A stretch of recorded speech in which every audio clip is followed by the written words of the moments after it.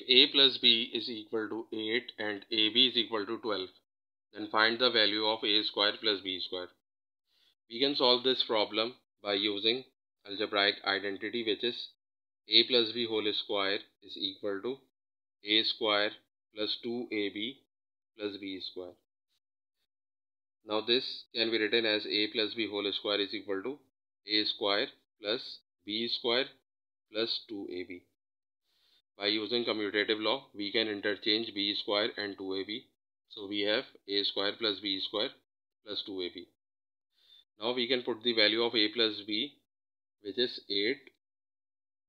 So we will write 8 in place of a plus b.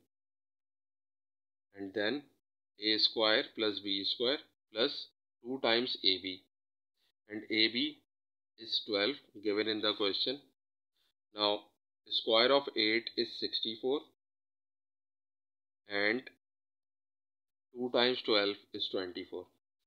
Now we can take this 24 on this side of equation. So plus 24 will become minus 24.